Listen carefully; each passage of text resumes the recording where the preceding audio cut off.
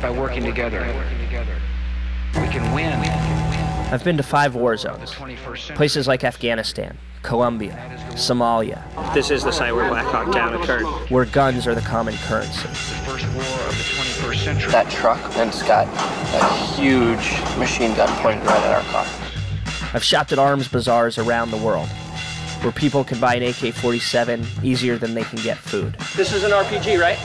How much is this one right here? $150.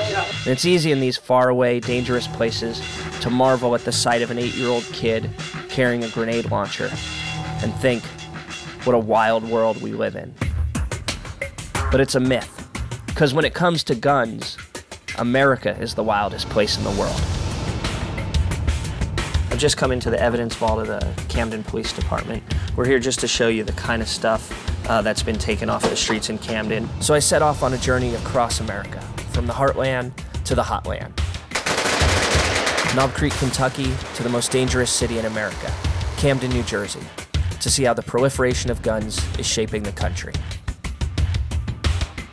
Go ahead. This is Fully Automatic America.